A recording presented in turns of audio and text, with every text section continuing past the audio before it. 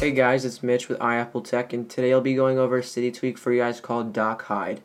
Now this tweak allows you to hide the applications that are on your dock on your device. So once downloaded in Cydia, go ahead and open up the settings for DockHide, and you will have to choose your activation method from the list of activators.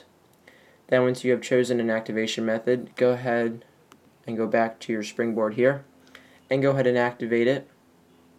Mine is the single tap of the status bar, and you will see that the bottom dock does remove or hide from your device here, and you are still able to swipe to different pages on your device.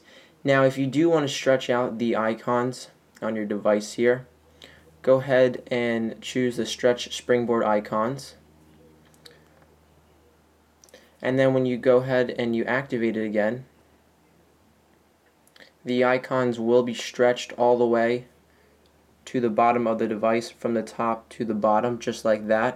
You can see here, it gives them a nice grid shape form, and you're still able to swipe to different pages and open up applications, and the dock icons will not be there. So guys, this is DockHide. You can find DockHide in Cydia via the ModMyi repo, and this tweak just allows you to hide the dock icons that are displayed on your dock row of your device.